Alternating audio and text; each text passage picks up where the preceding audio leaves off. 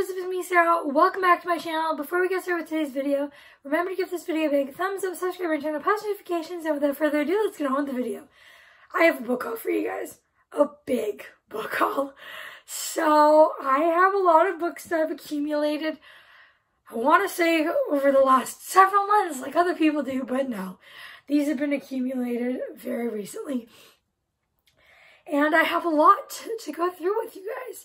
So let's start with the one that my mom bought and read and now is going on my TBR shelf, which is Heartless by Marissa Meyer. And this is the same author that wrote the Lunar Chronicle series, which I love. And so this is another fantasy book. Yeah, so the back, it has some of the things. Entertainment Weekly says, a mashup of fairy tales and science fiction, a cross between Cinderella, Terminator, and Star Wars. And I love all three of those. And then the Wall Street Journal says, Prince Charming among cyborgs. And MTV says, a binge reading treat. So hopefully this is good. My mom liked it, so hopefully I will too. Next, I got the first book in the Bridgerton series, which is The Duke and I by Julia Quinn. I've read the second book, which is Anthony and Kate's story, and this one is Daphne and, I forget his name. What's his name?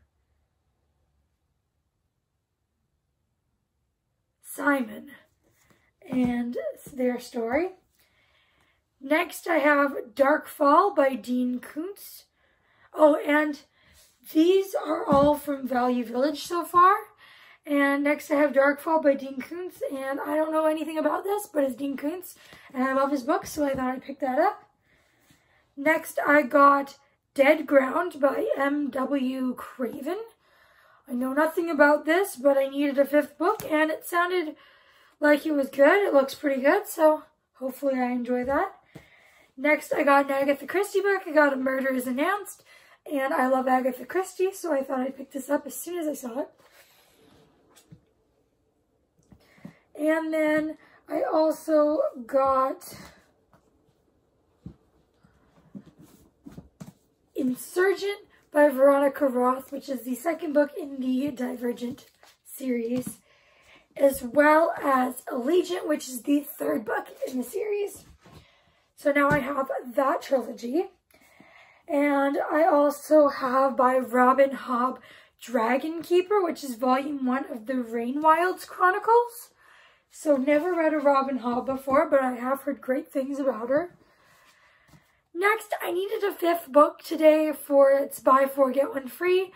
So I got this Nora Roberts Dark Witch, which is book 1 of the Cousins O'Dwyer trilogy. I know nothing about this, but well, that's pretty. Anyways, that is that one. I also finally found Firestarter by Stephen King. I've only ever found this at Chapters or like on Amazon, and it's like $28. And I'm like, I don't want to spend that on this book, but this one was only $5, so I had to pick it up, and I can't wait to read this. I've never read Stephen King before, but I am looking forward to it. And now I also have no excuse not to finish the Percy Jackson series, because I read the first 4 and I just have the 5th one left to read, which is The Last Olympian, and I got it today. So I will probably hopefully finish this series pretty soon. I do like it, so. And now I'm down to, those were all Value Village books. Now I have some that I got from Chapters. So first, I read November 9 at the beginning of this year and loved it, so I thought I'd get another Colleen Hoover book.